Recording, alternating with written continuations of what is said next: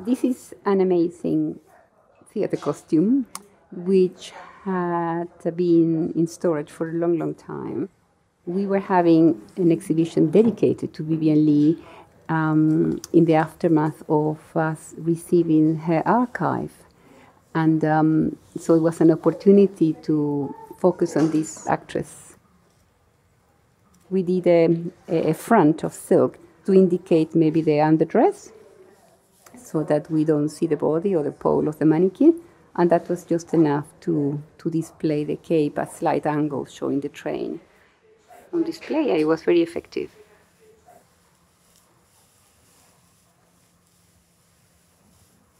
So this costume was in quite a sorry state.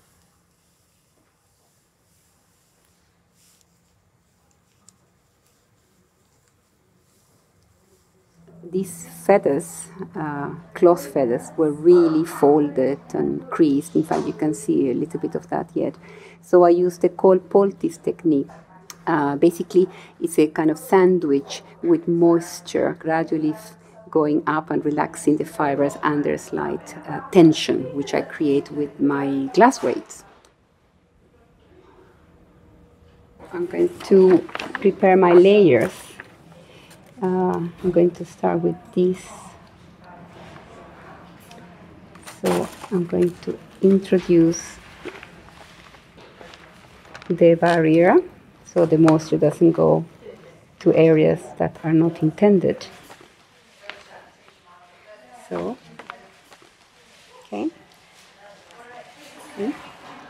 And this is blotting paper, which I'm going to moist with a fine spray.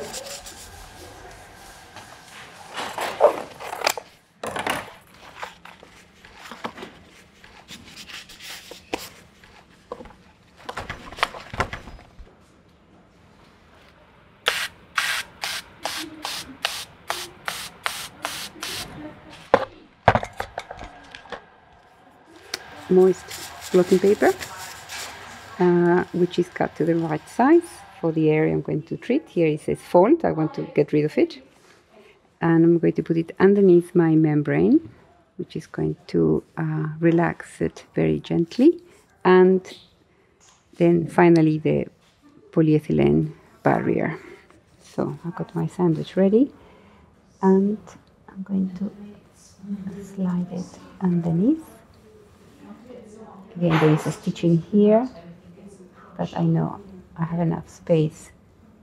And in order to accelerate this process, I'm going to put it under the weight, under slight tension. Yeah. So this goes there, and then my membrane will control the flow of the water, of the moisture. Another piece. Okay.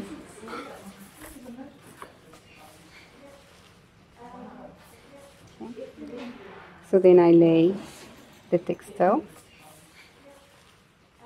and I don't want to pierce the membrane because then the moisture will go more, through that hole more aggressively, and I don't want to do that. Everything has to be quite controlled. So I'm going to use the weights under slight tension to flatten it. And then I can cover it again.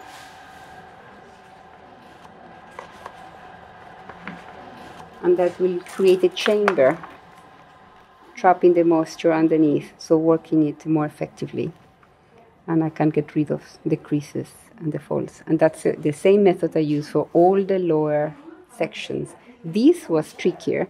So actually here I had to use kind of floating cold poultices, holding like that and holding them at the side with clips, and then letting the floating chamber work on section per section, because they're all stitched together still. But fortunately, these ones, which were loose, I could work them as a group. The main body of the cape, you see, is very thin in areas. There isn't very much I could do about that. Apart from when it goes on display, with my spatula, I tidy the loose floats and align them again. But it will be too interventive to start couching on them, and I will create tensions which will probably distort the effect. So I wouldn't attempt to start couching all those floats. And I think with careful handling, we can live with that.